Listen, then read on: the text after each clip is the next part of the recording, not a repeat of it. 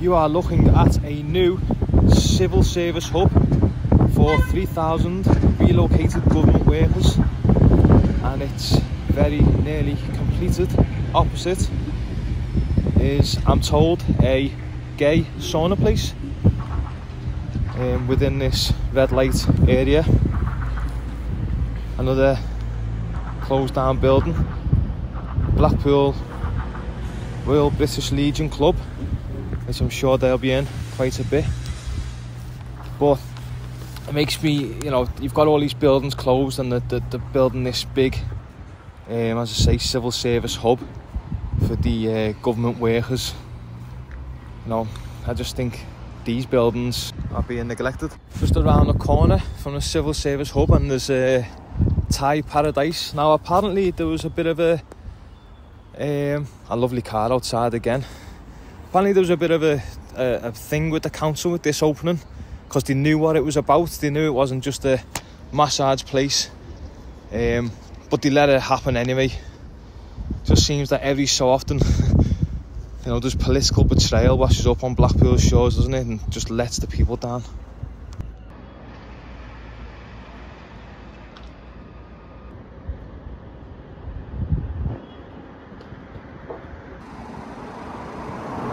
Joanne Andrew has run Natalie's Sauna, a brothel, out of 27 Cookson Street since at least 2010, when she was caught advertising it as a beauty salon on the council's website.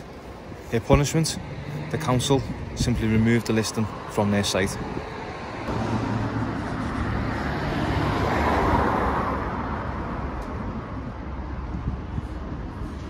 Fast forward 6 years, a police raid discovered a 16-year-old girl hiding half naked under a blanket there. But it gets more unbelievable when Joanne Andrew is pulled up in court and facing a closure order where she apologised for not knowing the girl's age. It was a one-off mistake, she told the judge. It won't happen again, claiming she had a mortgage to pay for and worried what would happen to her girls if the brothel closed. Pulling hard on the judge's heartstrings, this satisfied the judge, who allowed Natalie's Sauna to remain open. It makes you sick, doesn't it, to think a poor 16-year-old girl was being used in these seedy places, and the owner gets away with it. Makes you wonder, doesn't it, after it was revealed last year that there was 105 serving police officers here in Blackpool under investigation for corruption.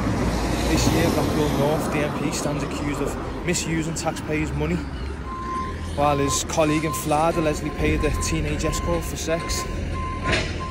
It's just, all this comes after I mentioned in my last video about Scott Benton too.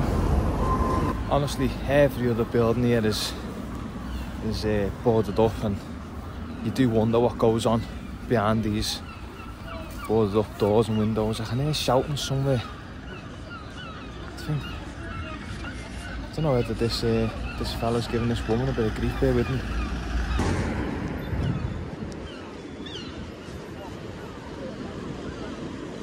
I hope you're not giving this lady grief. Alright, love.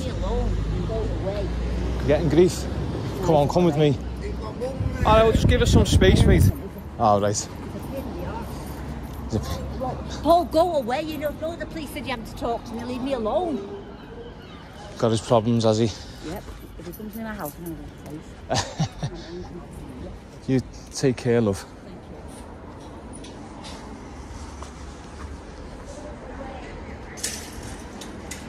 Ah, fucking hell. This is a very interesting street, to say the least.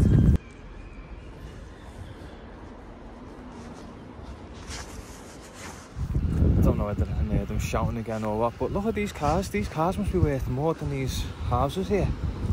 It makes you wonder, doesn't it? You're in a red light area full of saunas and massage places, and you've got these cars pulled up in the side streets. Look at the state of this. Fucking hell.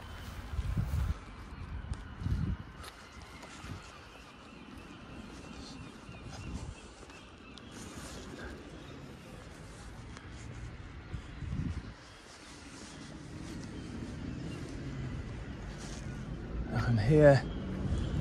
Gonna go back down. It looks like he's It sounds like he's giving it a bit of shit, but he's walked on now, I think. There's dog shit absolutely everywhere here as well. You've got to watch where you're walking.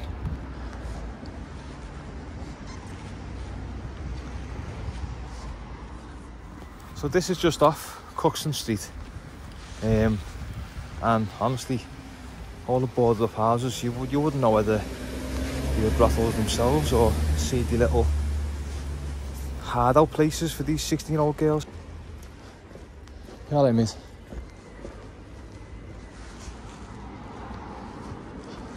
Just gonna go up and check on this lady again. Can't believe that was her son, by the way. It sounded like he was giving her a right earful, but that was a house. Looks like he's gone. I don't know where he's gone. I think he walked straight up towards that new building there. I can't see him now. But...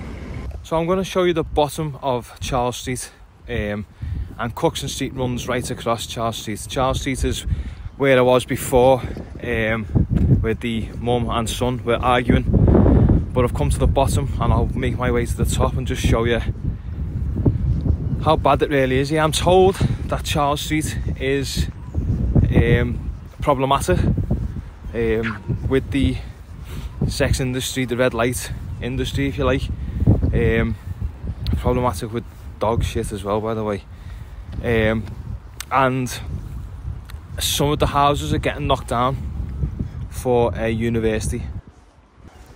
This little bit doesn't seem too bad. These houses are well kept, well maintained.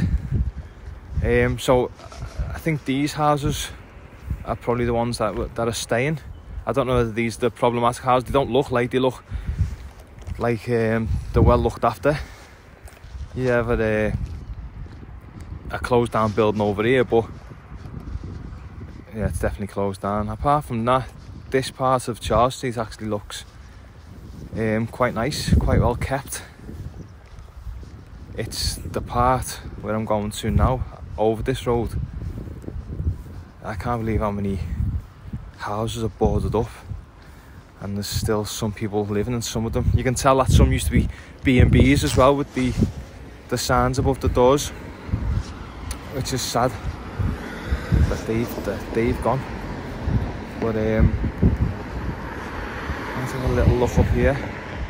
A load of police went past here before, so it sounded like they stopped as well. I'll have a little look up here now and see what's going on. Look at this though, it's just unnecessary amounts of rubbish. People just dumping the stuff there too. I'm going to head back down. There is police down here, but I'm not going to poke my nose into the business. So I'm coming back down now. I'll go back up Charles Street, the end where most of the houses look like they're coming down. There's no excuse for this, is there? There's absolutely, I don't care whether it's a derelict building or what, you just don't dump rubbish like that. It's just no need. But I love what they've done with this house here. I don't know whether it was like that when they lived there, it probably was, but it's looks like Banksy's Girl with a Balloon, and I like that. That's a nice touch. Next door's got butterflies, but yeah, still doesn't hide the fact that these are just absolutely terrible dog shit again. You've got to be careful where you're walking. But look, as you can see, this used to be some kind of B&B, son's pride and joy, and now it's no longer. It's sad. There's not many businesses left around here, to be honest.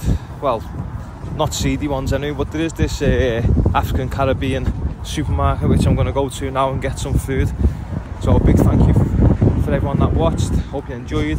Just a little walk around Blackpool's red light district. It's nothing like Shield Road in Liverpool, I'll tell you that.